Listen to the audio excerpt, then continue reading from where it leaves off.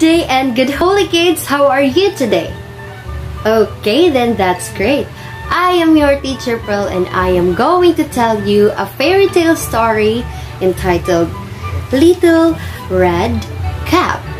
Is there any one of you here have heard this story?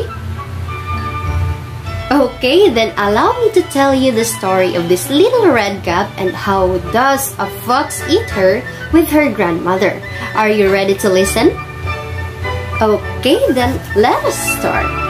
Once upon a time, there was a dear little girl who was loved by everyone in the village, who looked at her, but most of all by her grandmother, and there was nothing that she would not have given to the child. Once she gave her a little cap of red velvet, which suited her so well that she would never wear anything else, so she was always called Little Red Cap. One day, her mother said to her, "Come, Little Red Cap, here is a piece of cake and a bottle of wine. Take them to grandmother. She is ill and weak, and they will do her good. Set out before it gets hot, and when you are going, walk nicely and quietly and do not run off the path, or you may fall and break the bottle, and then your grandmother will get nothing. And when you go into her room, don't forget to say good morning and don't peep into every corner before you do it." "I will take great care," said Little Red Cap to her mother and gave her hand on it. The grandmother lived out in the wood half a league from the village. And just as Little Red Cap entered into the wood, a wolf met her. Red Cap did not know what a wicked creature he was and was not all afraid of him. "Good day, Little Red Cap," said he. "Thank you, kindly wolf." "Whither away so early, Little Red Cap?" "To my grandmother's." "What have you got into your apron?" "Cake and wine. Yesterday was a baking day, so poor sick grandmother is to have something good to make her stronger." "Where does your grandmother live, Little Red Cap?" "A good quarter of a league farther on in the wood. Her house stands under the 3 large oak trees. The nut trees are just below. You surely must know it," replied Little Red Cap. Okay, now, what do you think that a wolf would do? Okay, then let us figure it out. The wolf thought to himself, "What a tender young creature. What a nice plump mouthful she. She will be better to eat than the old woman. I must act craftily so as to catch both." So he walked for a short time by the side of Little Red Cap, and then he said, "See, Little Red Cap, how pretty the flowers about here. Why don't you look around? I believe too that you do not hear how sweet little birds are singing. You walk gravely along as if you were going to school, while everything else out here in the woods is merry." Little Red Cap raised her eyes, and when she saw the sunbeams dancing here and wind through the trees, the pretty flowers growing everywhere, she thought, "Suppose I take grandmother a fresh nosegay. That would please her too. It is so early in the day that I shall still get there in good time." And so she ran from the path into the wood to look for flowers. And whenever she had picked one, she fancied that she saw a still prettier on farther one, and ran after it, and so got deeper and deeper into the woods. Meanwhile, the wolf ran straight to the grandmother's house and knocked at the door. "Who is there?" "Little Red Cap," replied the wolf. "She is bringing cake and wine. Open the door." "Lift the latch," called out the grandmother. "I am too weak and cannot get up." Now, what do you think does the wolf will do inside the house of the Little Red Cap's grandmother? Okay, then listen carefully. The wolf lifted the latch. The door sprung open, and without saying a word, he went straight to grandmother's bed and devoured her. The wolf lifted the latch, the door sprung open, and without saying a word, he went straight to grandmother's bed and devoured her. Then he put on her clothes, dressed himself in her cap, laid himself in a bed, drew up the curtains. Okay, so what do you think that the wolf dressed himself like grandmothers? Very good.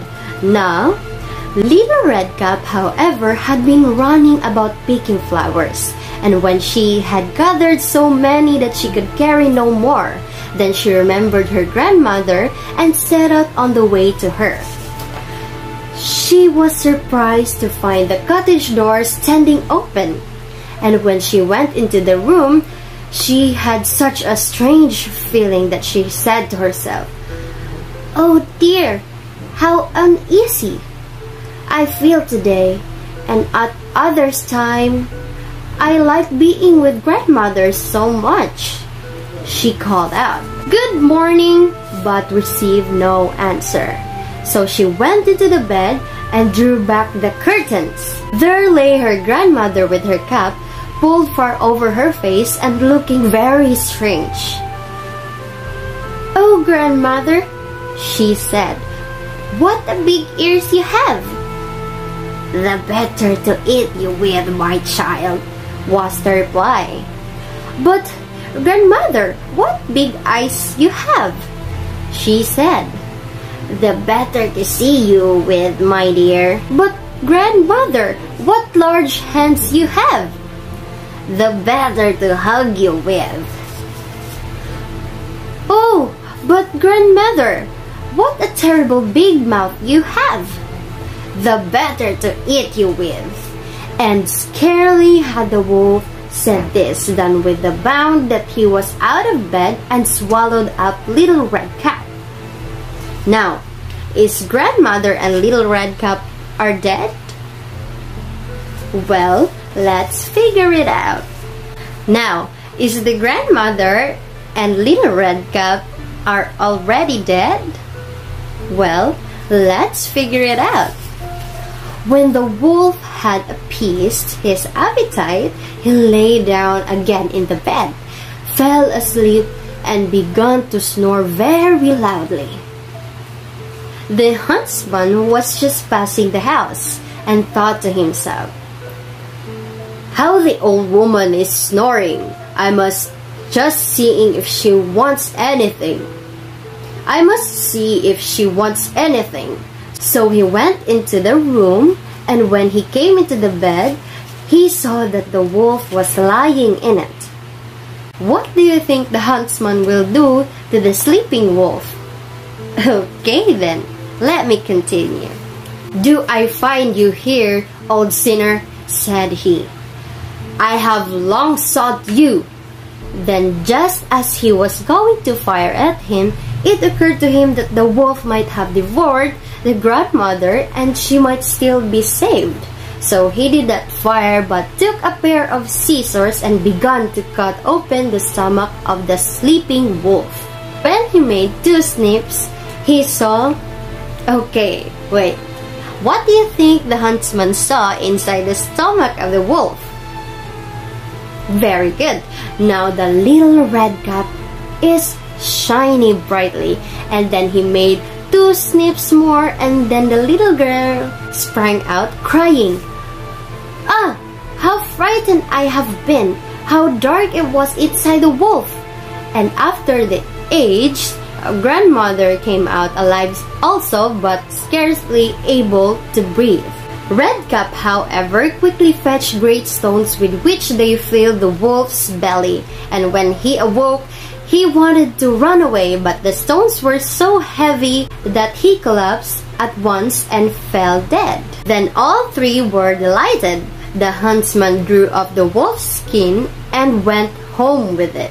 The grandmother ate up the cake and drank the wine which Redcap had brought, and revived, but Redcap had thought to herself, As long as I live, I will never by myself leave the path to ruin into the wood, when my mother has forbidden me to do so.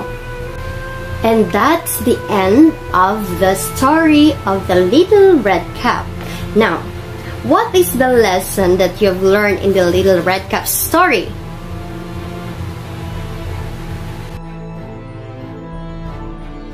Okay, so you should never talk to strangers, for if you do so, that animal, just like the fox, or person may harm you just like what Little Red Cap had experienced.